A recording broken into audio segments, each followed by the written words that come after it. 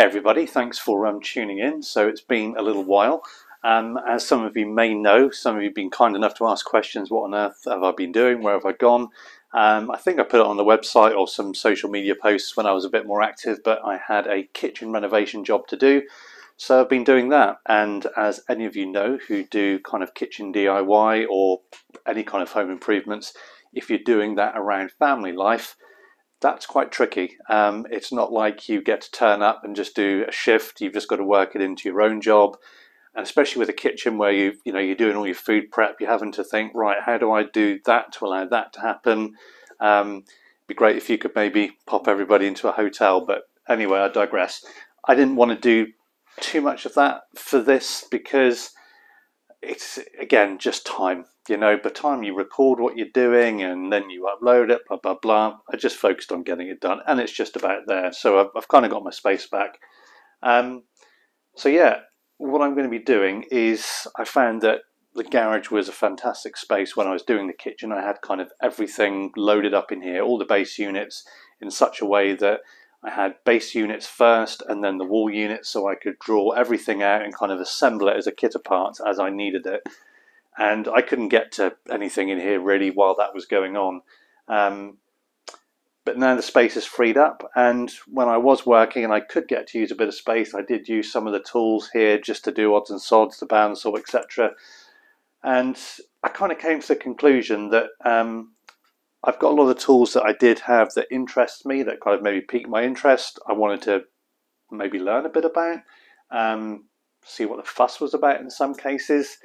And I decided that a lot of it just needs to be probably moved on, because I certainly found with the kitchen project, that's probably a Freudian slip, I just don't have the time to sink into endlessly faffing around with tools. They are fascinating objects, and collecting them, restoring them and using them, that's wonderful. I'm not saying that that shouldn't be something that people shouldn't do.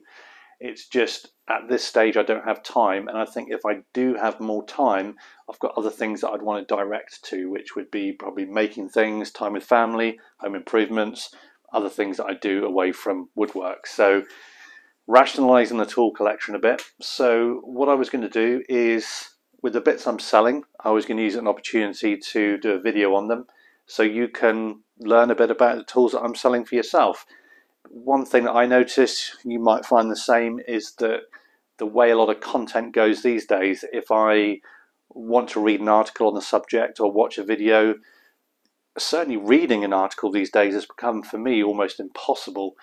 There's either a paywall, which in some cases can be okay. I'm not expecting that everything should be delivered for free, but what is for free is so bombarded by adverts that there's adverts that scroll up and down a screen that you can't even read the content, to the point where it's just, you have to look away. And I think it's important there is some information out there which is not bombarded with too many ads. I know that probably if you're watching this, you will see an ad across on YouTube, but they're not too bad. You can delete them after a few seconds or whatever, and you can just get back to the content. And you'll see in my description there are no affiliate links for stuff, because, I don't know, that kind of stuff just doesn't float my boat. Whatever anybody else wants to do is just fine. I'm not criticizing anybody, but just for me, I think it's nice to be able to give my impartial feedback on the stuff that I've got here. So first one will be a Clifton 5.5 plane that I'll be moving on. It's actually already sold on eBay, and I should have actually already sent it, but time has conspired and I just need to get this video done. And in terms of projects, made a kitchen table, or we did at work a kitchen table, and I've got a kind of mix and match of chairs which I need to finish off, and my son and I are kind of restoring them. This one in particular here is an Urkel chair, and probably when some of you think of Urkel chairs, you would maybe think of, it almost looks like a mid-century stick chair, if there is such a phrase for that, or vernacular chair. Done in a mid-century style, but this one is a different kind of Urkel chair. This was made during a time in Britain where we had something called utility furniture, which was made after, or probably during, the Second World War, but maybe after, until the kind of mid-50s. until kind of rationing stopped, because rationing here still went on. It's something that happened during the war because we had such limited resources. But what's great about this chair is, even though it's simple, you get a solid elm seat.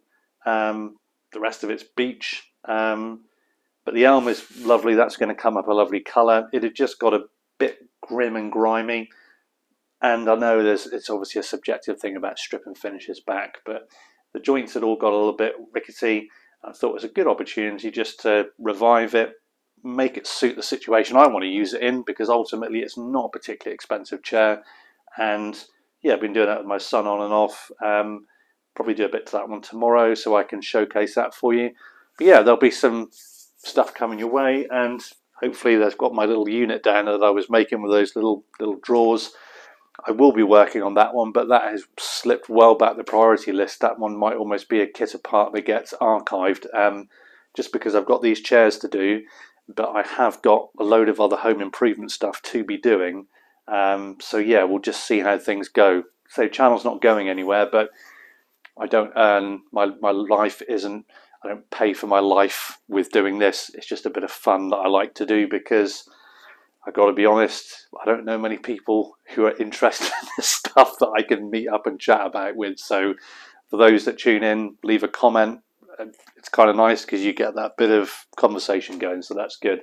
So yeah, hopefully video come your way pretty soon with that plane. I'm going to shoot it just after this, do some editing, and hopefully get it up for you tomorrow. All right, see you soon.